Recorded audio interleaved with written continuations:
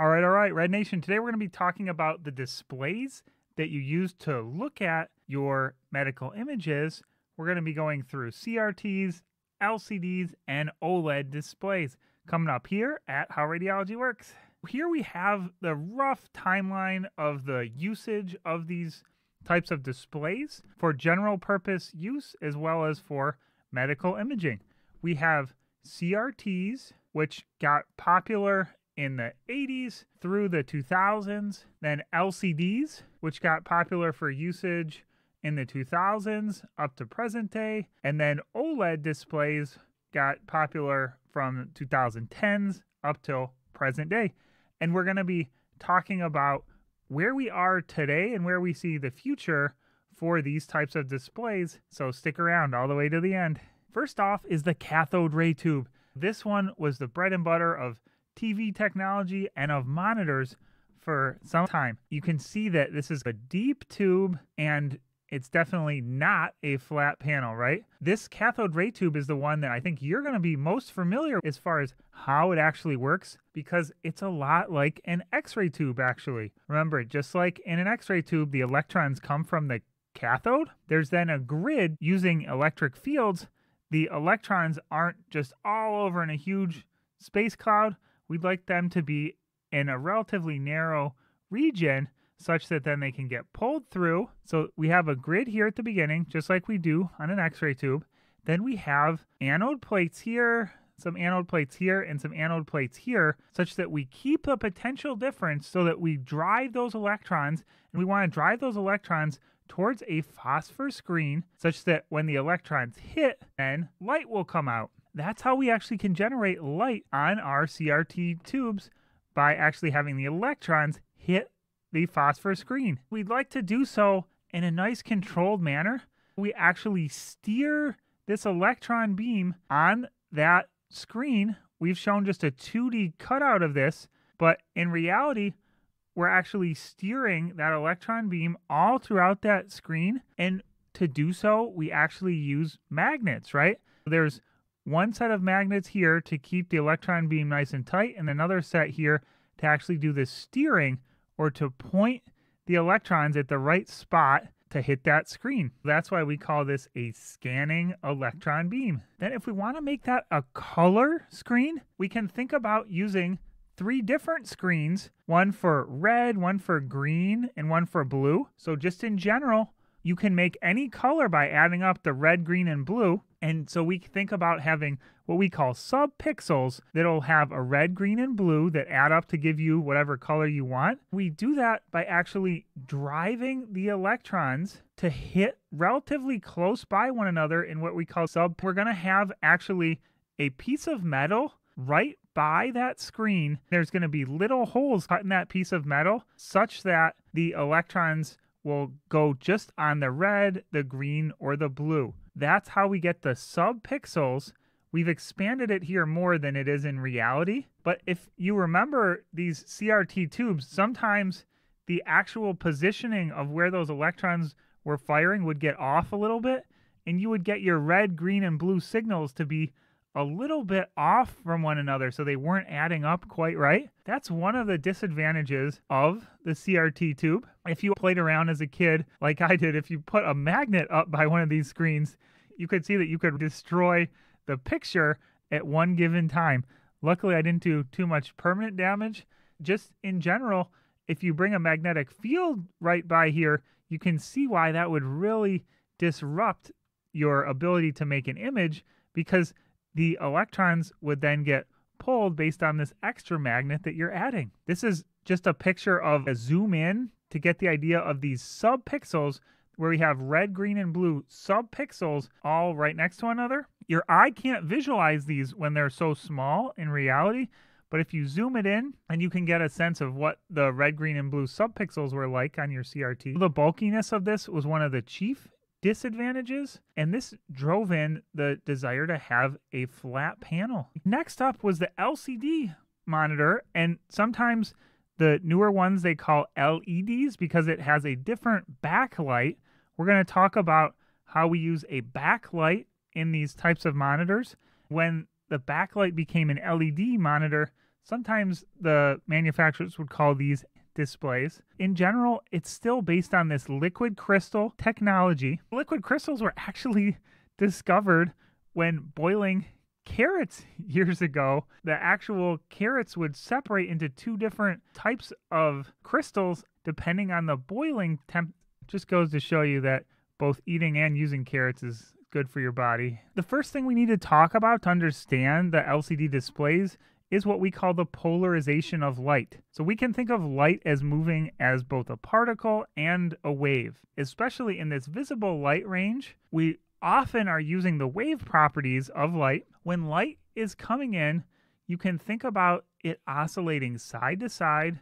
It also could be moving up and down. This is the electric field we're plotting here. It can be kind of in any one of these orientations as it's propagating. If we use what we call a linear polarizer, that is actually going to block the waves which are oscillating side to side. If it's not oscillating up and down here, it's not going to make it through a linear polarizer. In our liquid crystal displays, we use two polarization filters. So first we'll be bringing light in. That light is actually going to get polarized linearly in one direction. We then have a second polarization filter, which is blocking the perpendicular light. None of that light would end up making it through.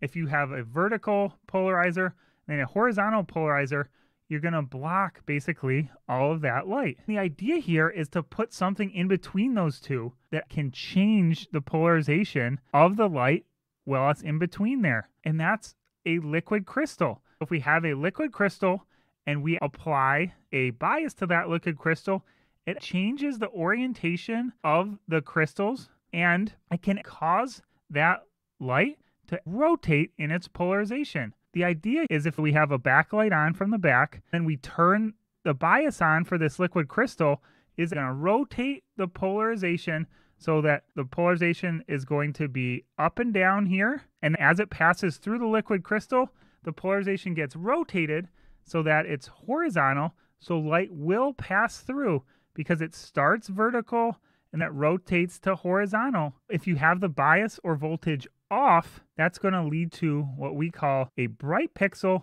because the light is going to get through. If we turn the bias or voltage on, what's going to happen is the crystals are going to align differently within that liquid crystal. If the backlight is coming in, that light is going to be polarized up and down, and we're not going to actually change the polarization so that it's aligned horizontal. Now the light will not get through. So this is going to be a dark pixel. In this manner, by just controlling small electronic circuits, we can change the properties of this liquid crystal, which then change the properties of light getting through, which will make the picture on your display. We can do this with subpixels that have different colors, red, green, and blue. Subpixel can be controlled separately. In this case, the light is not red, green, and blue yet, but there's a red, green, and blue filter, so it's just showing that as the light comes through, these ones are going to be showing up red, these ones are going to be showing up green, and these ones are going to be showing up blue. The same technology, again, with subpixels that are red, green, and blue so that we can see the different colors. The advantages of LCDs is they've been around for a while. They're relatively stable now. They're relatively less expensive in comparison with the newer displays. The disadvantages are that you have that full backlight array that's on all the time, especially if you just want to show an image which is primarily black. You're still having to spend the power to have the backlight on. You also don't have the best contrast between your blacks and your whites because there's not a pure black. We're using these different polarizations to block the light, but it's not going to block 100% of the light, so you don't get a pure black on these LCD displays. It does take a little bit of time to change these responses, so it's not the fastest possible technology as far as the actual updating of the screen. OLEDs are the newer kid on the block here for organic light emitting diodes. The idea here is to make separate, controllable, individual light emitting diodes that are going to be used. So we could control the light that's coming from each of these light emitting diodes, and we won't need a backlight anymore. On LCDs, you had the backlight that was actually providing light, and the LCD was actually just a filter, essentially. You had 100% light coming in, and LCD would filter the light getting through. In this case, the organic light emitting diodes are going to be programmable so that we'll be able to turn them on or off, and we'll be able to make our picture. And that way we can free ourselves of the need for a backlight, make the display thinner. Within each of those organic light emitting diodes, we have what we call a cathode and an anode, same type of terminology, where we're going to plug a battery in. Once we plug the battery in and turn on the given organic light emitting diode, what we see is that electrons are coming at the cathode and holes are being produced at the anode, and those are propagating to these two layers of the organic light emitting diode. There's what's called a conduction layer and an emissive layer. When the holes and the electrons combine, it's what's called a recombination, and light is emitted. Then light is emitted when the electrons and holes combine. There's a couple ways that we can do this. You could design a light emitting diode as far as the subpixels. We again want a red, green, and blue subpixels. We can design and print separately red, green, and blue alternating subpixels such when the electron and holes combine, we'll get either red, green, or blue light. This is one method to do the printing separately. Less expensive means is actually to generate white light by the organic light emitting diode and to have filters going over each of the red, green, and blue subpixels, such that a red, green, and blue as an output, and you can make the combination again of the red, green, and blue to make any color you want for your subpixels. The advantages of OLEDs is that they're fast and that they're a thin display. They do not require a backlight, and you can get pure black. So you can get a higher contrast with respect to the background. This is especially important in radiological imaging. The disadvantages of the OLEDs are that they can have varied aging of the different color elements. So those different red, green, and blue elements actually can change properties over time, and you can have burn-in of the differences between your images. This is really problematic for medical imaging, and you can also have luminance degradation over time. So the brightness of the display can change more quickly than the LCD displays. For these reasons, the organic light emitting diodes haven't yet gained full popularity for medical imaging, but over time we believe that organic light emitting diodes, if these areas can be solved, will start to displace LCD displays, also sometimes called LED displays, for the purpose of medical imaging. There will be continued innovation into newer technologies as well. Just like these technologies have displaced the cathode ray tube, in another 20-30 years, these light emitting diodes probably will be displaced by another technology. Now that you know all about the monitors that are used to actually view the images, see our video on photoelectric and Compton interactions to understand the basic interactions that control the X-ray contrast in your medical images.